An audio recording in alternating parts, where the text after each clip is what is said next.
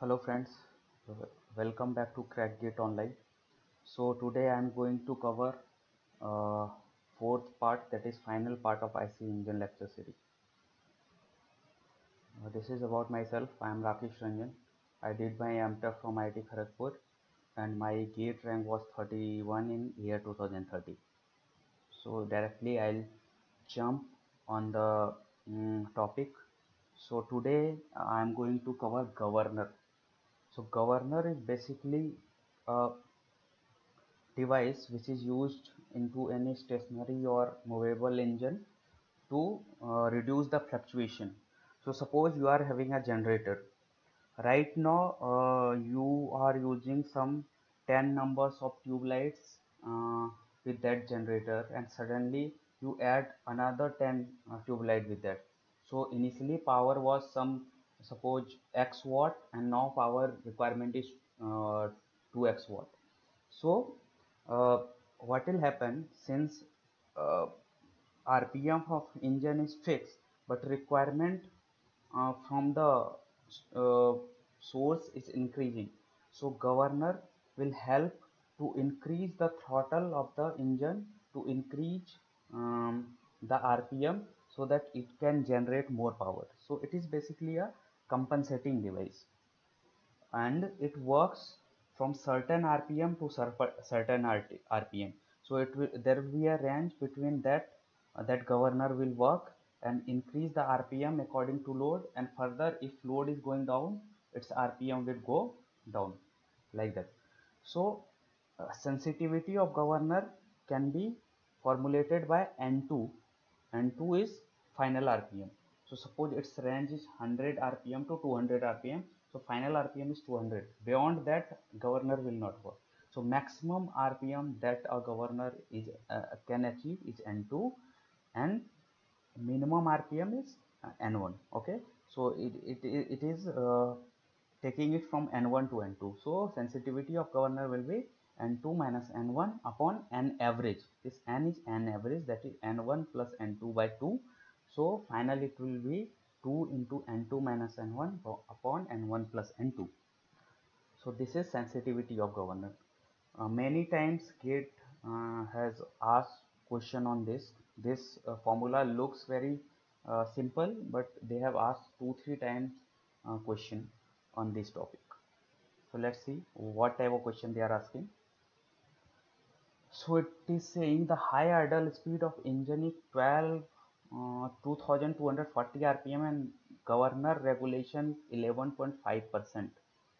Governor regulation is 11.5%. Okay, the peak torque of the of 180 Newton meter occur at 1450 engine RPM. If lugging ability is 28 Newton meter, the engine power in kilowatt at governor maximum position. Okay, so governor regulation is basically governor sensitivity. So that value is given 11.5%. Now this they are using term lugging ability. So these terms come in engine characteristic curve. That is very big topic actually, and a lot of concept is involved in engine characteristic curve. So if time permits, sometime I'll make a video, special video on engine characteristic curve. But here I'll give a overview of engine characteristic curve. So this is engine characteristic curve. This is your RPM axis. This is your torque axis. This is your power line. This one. Sorry that graphs are looking too frugal because I have made it by hand. But please manage with it. So this is power curve. This is torque curve. Okay. So what will happen? See, this is no load RPM. Okay, this is no load RPM, and when your engine is just running and there is no load on, as soon as you will increase the load, since this is power, so as soon as you will increase the load, power will go up, and at rated RPM, this is rated RPM, this N2, you will get maximum amount of power. So further, if you will increase the load, your power will go down like this. Okay, and and this is torque curve. So torque will also take a peak, but that value will be lesser than rated RPM. So peak torque will come somewhere here. If you will draw a line, so uh, so you will get a peak torque at lesser RPM than rated RPM. Okay, so now and at power and if you will draw a horizontal line from here, so this excess torque you are getting, right?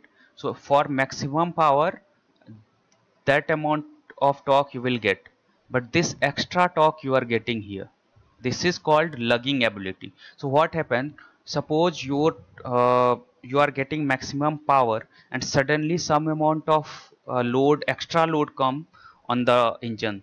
In that case, what will happen, if you don't have lugging ability or extra torque in the engine, your engine will stall.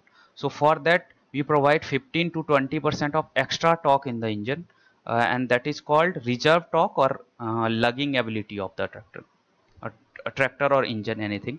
So that value is given here, you can see in this question. That value is given 28 Newton meter.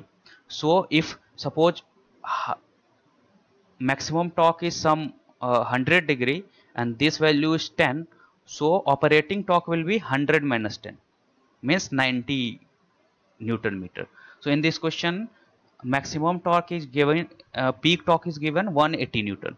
So peak torque is given 180 Newton, means this is 180 Newton total value, and lugging ability is given 28. This, so working torque will be this much. So 180 minus 28. So you can see here, torque, working torque will be 180 minus 28.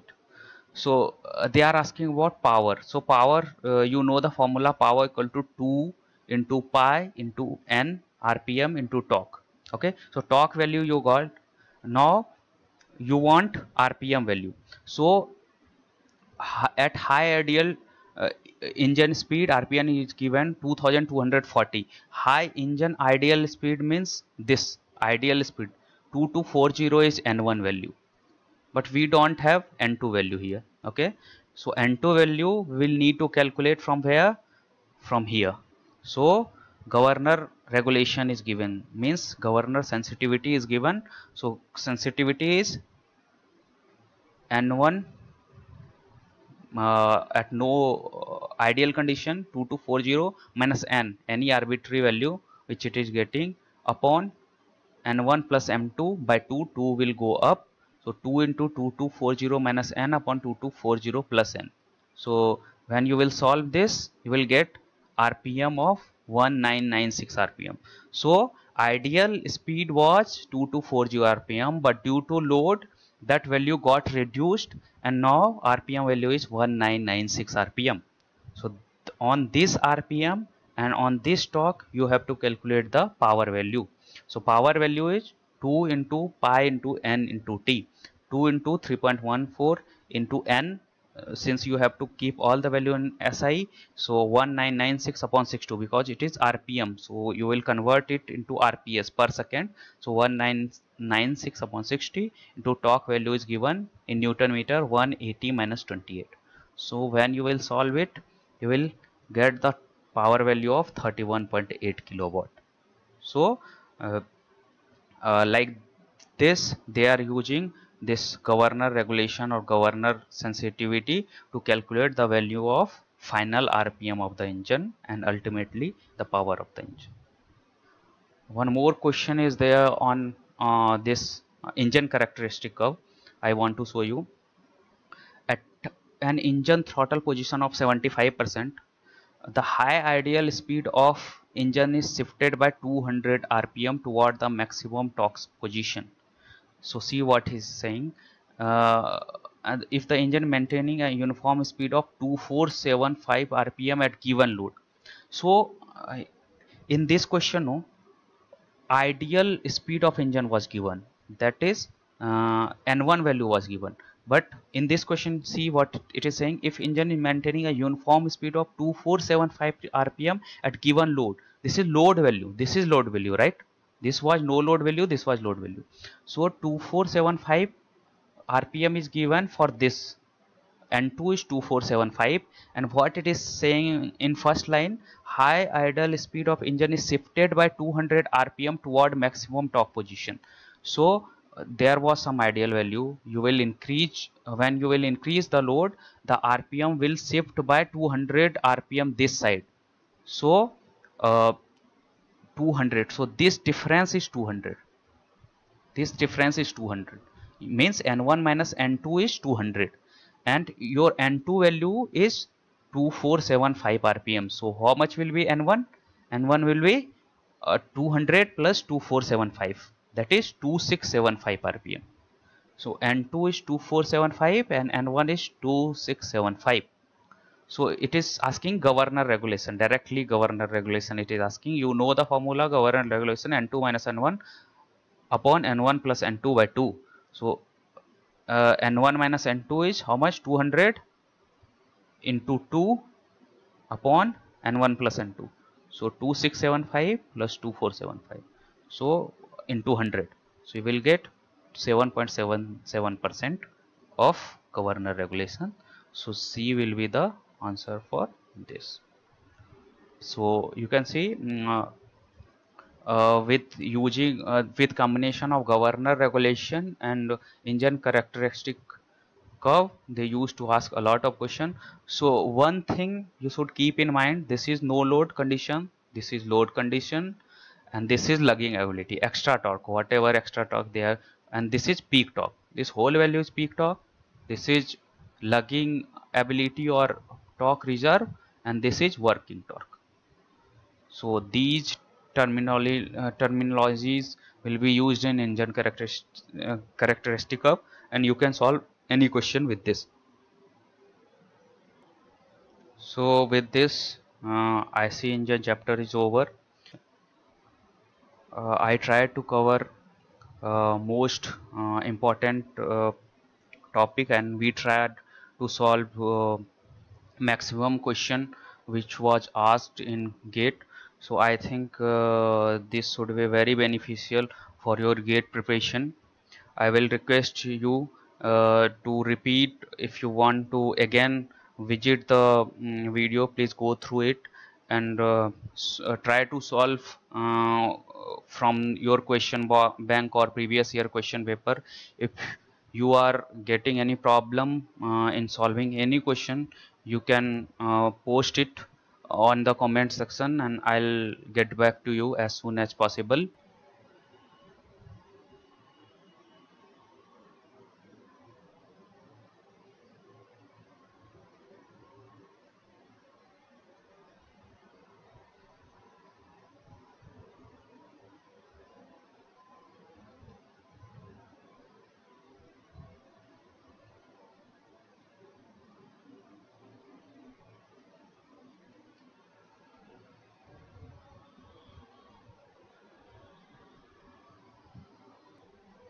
In next video, I'll start a new topic, transmission.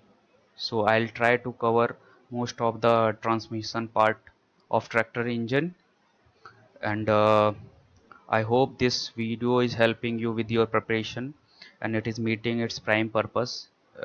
If you are liking this, please like it, subscribe it, and share it with your friends, and keep watching. Thank you.